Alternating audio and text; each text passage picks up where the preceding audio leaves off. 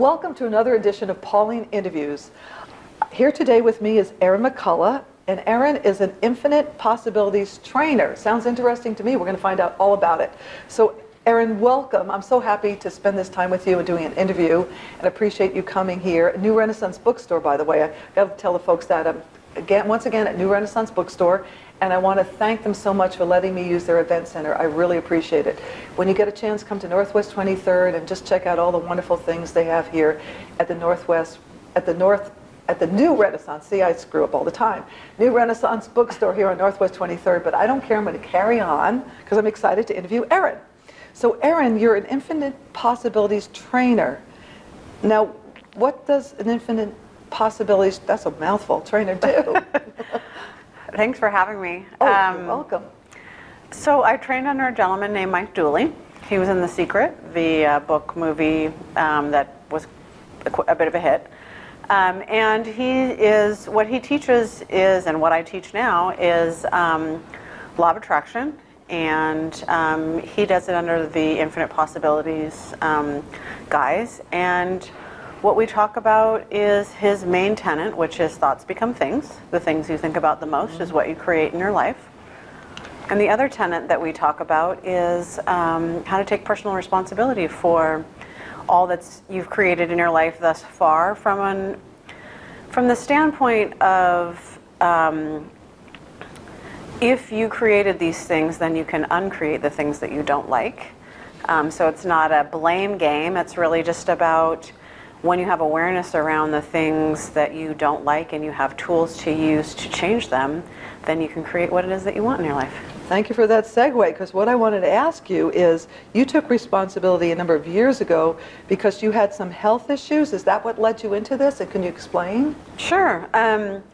Actually, I had several series of health issues that led me to the understanding that the mind and the body are connected. Which I think most people know now, but back in the 80s and 90s, this was kind of new information. Now I think people recognize that things like stress can create, heart attacks and some ill health. Back then, I was unclear about what was going on. The sensation I was having, and actually it's come full circle, because the sensation I was having it happened when I was here in Portland, Oregon. And it was that disconnected feeling that maybe you feel when you are having a cold and your sinuses are really stuffed up, where you feel kind of like you're having an out-of-body experience. I was having that all the time. And they couldn't figure out what was wrong with me. They did a ton of tests, on the Western side, Western medicine. Anything from heart to, they thought maybe I was having temporal lobe seizures. And I was put on some medication. Were you having stress? Was there something happening in your life at this time? I think life, when you don't have tools to sort of combat stress, and things can just be stressful. There wasn't anything particular coming up at the time. It was just sort of, it was really just a manifestation in my body of a reaction to an environmental thing. And so after, long story short, after going and getting all these tests done and starting on some regular pharmaceutical medication, I decided that I was no longer willing to do that. And did you have side effects from it? I did. I don't know if you've ever had that sensation where you've taken a pill and you can literally feel it going through your body as it's going in. I don't take any medication, so. I don't either anymore because of these, but that was the sensation, and it did not feel good, needless to say. And so I decided at that moment that I was no longer going to do that, and I was going to find any way I could to find healing. And as it turns out, I ended up at the New Renaissance Bookstore looking for anything on self-healing. And they steered me in the direction of this gentleman whose name totally escapes me, who wrote a book. And I read the book, and it was on self-healing. And when I got to the end of the book, on the back, it said the author was from Portland, Oregon. So I called the bookstore, and I was like, you recommended this book. It says that the author's here. Does he do practice here? And they said, as a matter of fact, he practices above the bookstore. And I was like, oh my gosh. So I called him up. I gave him a message and told him what was happening for me. And he called me back almost immediately, and he said, we set up an appointment. He said, I think I already know what's going on for you, but I want you to come in and let's talk about it. And I came in, and he said, I think you have some food allergies. And I did test positive for a bunch of food allergies, which to him was more of a, there's something going on with your immune system if you're testing positive for all of these foods. So I cleaned up my diet and avoided a lot of the allergens. And a few months later, we moved out of the house that we were in, moved into another place, and all of my symptoms went away. Isn't that amazing? You've got to find the right doctor. You can't just take a bunch of pills. Well, when I called the landlord after we had left to get our deposit back, I said, were you able to rent the house? And she said, no, we had to do some repairs. We found mildew in the attic. So I was clearly having a response to the mildew in the attic. But what it made me realize in the meantime was I was starting to begin to learn some tools on how to create health, not only through nutrition, but also through visualization and meditation. And just the idea of being able to heal yourself was a new concept to me. And so that piece came to me several times actually in my life through different health issues. I also had, for all intents and purposes, for not having another better name for it, a full mental breakdown when I was living in San Francisco. Was this before the allergy attacks or after? This was after. I had an ex-boyfriend of mine and I went to some psychological counseling together to figure out what was going on for us. And I had a panic attack in the first session. And the counselor came to me and she said, something's obviously coming up for you. Would you like to do some one-on-one work? And I said, sure, I'd be willing to do that. And as we went along and got deeper and deeper into my past, I began to create anxiety disorder. And through that anxiety disorder, it made my life very narrow. I was not able to leave my house. I had created all these rituals in order to leave the house just to go to the very absolutely needed things like the grocery store or to my counseling sessions. And that went on for about a year, just being completely debilitated. And finally my counselor came to me and she said, listen, we're not able to do any more work. What we're really dealing with now is symptoms, and I cannot help you with those symptoms of anxiety. I want to recommend you to a homeopathic psychiatrist. And so I went to the homeopathic psychiatrist. It was a 3-hour interview, and she gave me a remedy, told me to wait 20 minutes, and then told me to leave. And I took the remedy, and within 20 minutes, my anxiety was almost completely cleared. Was it an essential oil? No, it was sepia. It was a homeopathic remedy. Oh.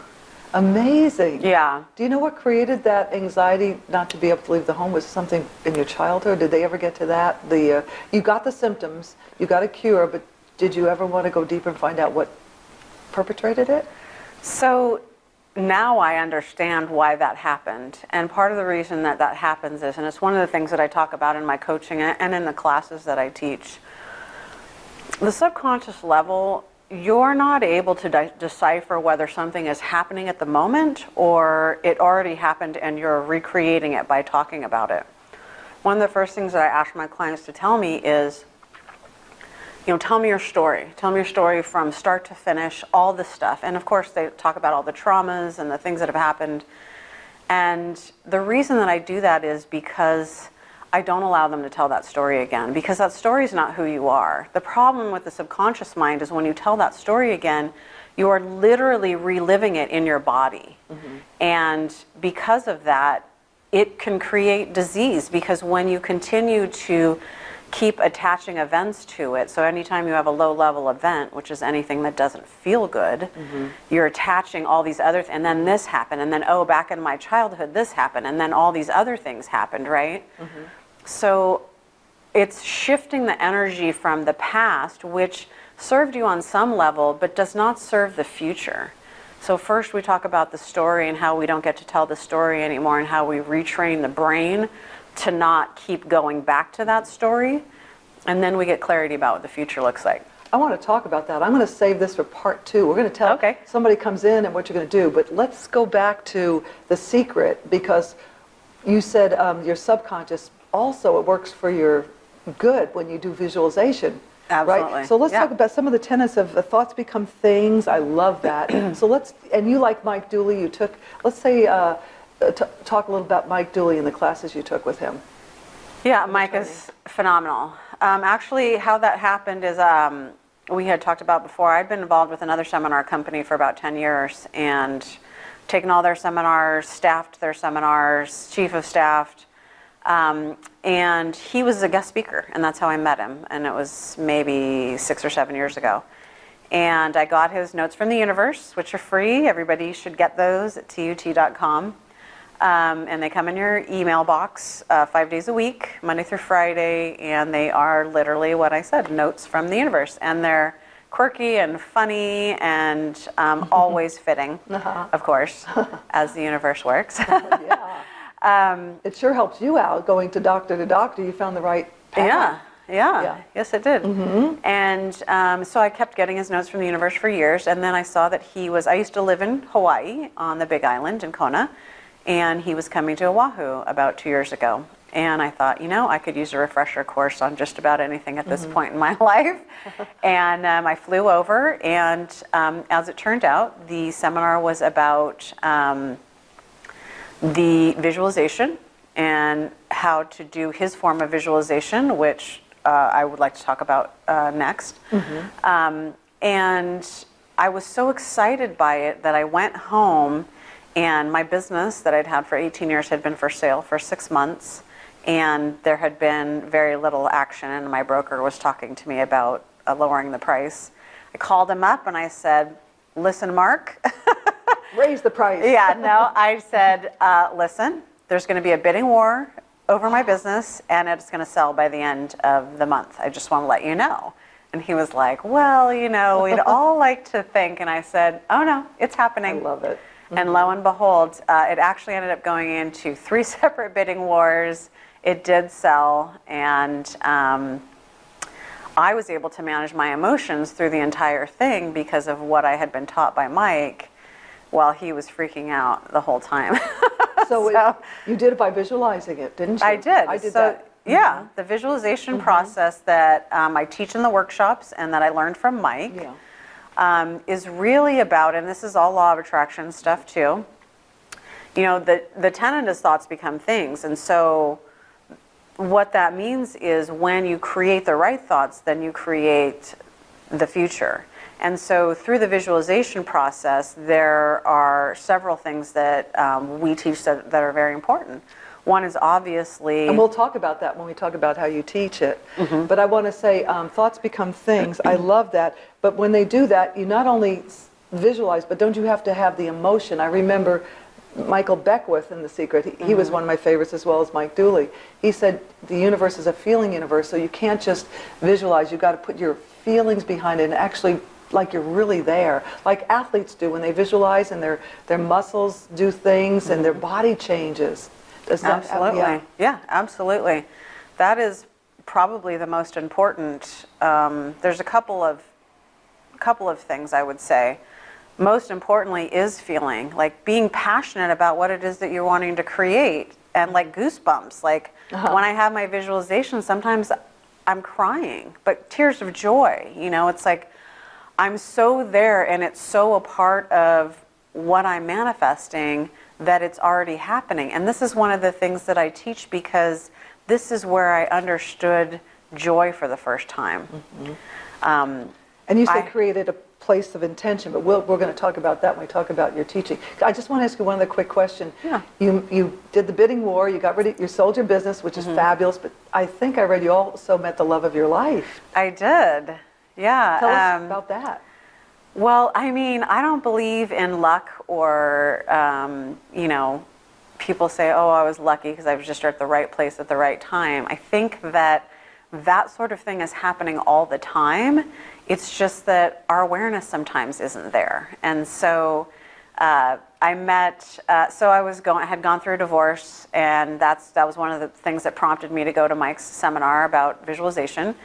And when I came back, I thought, you know, all these years I've had these relationships, and they're, in essence, we tend to have the same relationship over and over again with people until we get resolution on some of the things that about ourselves that we're... Is that because putting out the same old energy, we're not changing our energy, so we're attracting whatever energy we're putting out, we're attracting back to us? Part of it is that, yeah. I mean, law of attraction says like attracts like, right? And so just like with my clients, when they say, oh, I want to meet the love of my life, I say, okay, have you made the list of who they are? And they say, yes. And I say, okay, have you made the list of who you're going to be? I'm going to pretend to be a client. We're going to come back and do that. And so people can see how you work. It'd be great. Yeah. This is really fascinating. I've always loved The Secret, and wherever you're saying thoughts become things, it just makes sense to me. Thanks, Erin, and we're going to do another interview with you because there's so much to talk about. Oh my gosh. Thanks for watching Pauline Interviews. Watch for part 2. Thank you.